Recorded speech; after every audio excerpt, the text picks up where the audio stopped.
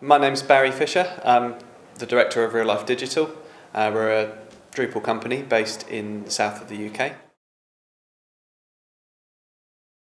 I've been coming to Drupalcamp London to all of the events with the exception of the first one, so this is my fourth Drupalcamp, and it's very useful to me as a business owner to come and talk to other business owners on the Friday with the CXO day to discuss problems that they're facing around recruitment, finding clients, how they maintain clients, and the business models that they use. So it's nice to come away from your little bubble of running your own company and to find out how other people are solving the challenges that they face. Yeah, so I'm mainly interested over this weekend it's a number of things, because I've got a technical background. I'm interested in going to some of the sessions around some of the new innovations in Drupal 8.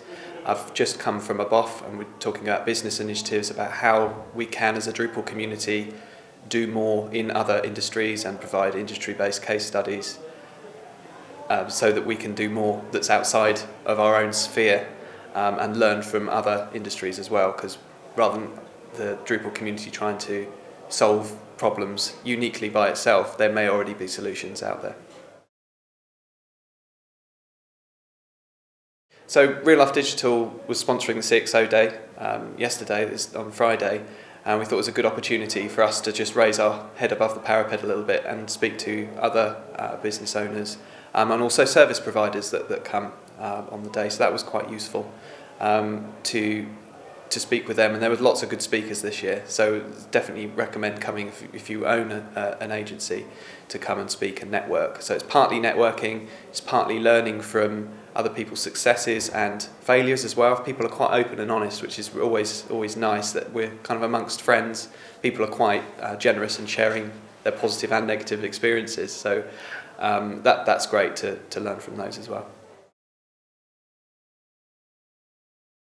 Yeah, so as a company, we're really excited about Drupal 8 because when we speak to our clients, primarily technology isn't a key focus of theirs. So we come to them, and sometimes they don't even know that the solution may be Drupal at the end of the day, is that that technology isn't their core competency. So we essentially help them through the process of having quite chaotic and emerging requirements and bring those into focus and then put a wraparound solution. So it's about how you communicate what we're trying to do. So we're quite excited in Drupal 8 in that it's given us more tools. The community is getting stronger and stronger, and with Drupal 8 branching out, getting off the island and using the Symfony framework and using other components, I can only see our community growing year on year.